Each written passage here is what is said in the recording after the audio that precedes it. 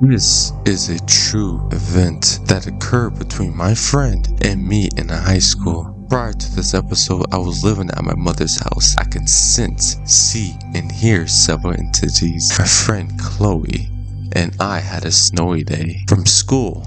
One day, my school used to close during these snowy days because we don't use them all. So I guess we were sophomores or juniors at the time, and it was winter. This time, we stayed at my mother's house and hung around texting and talking about everything. I was playing with a softball when it rolled underneath the couch down onto the floor, looking for the ball, and noticed the Ouija board. I persuaded my friend into playing with me, and it didn't take much convincing. We sat middle of the room with the board between us. While placing 8 fingers on my board, I used my pointer and my middle fingers, and my friend followed suit. We both chanted the words, "Ouija, are you there?" Only a few seconds after delivering these words, the board moved on its own to the word yes. The board also informed us that this person was an 8-year-old boy. I'm looking at Chloe, believing she's just playing with me. In hindsight, I assumed she was, but this was not true. So we asked the board, knocking on anything to let us know you're real.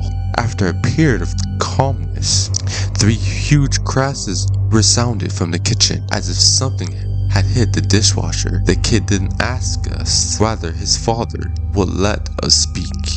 And we agreed. You will not believe what I'm about to tell you, but I will explain as best I can. I felt as if we were standing in the eye of a tornado. I could feel the fast moving winds turning around me, and I can see my friend's Chloe's hair moving as if we were being swept away in the sky.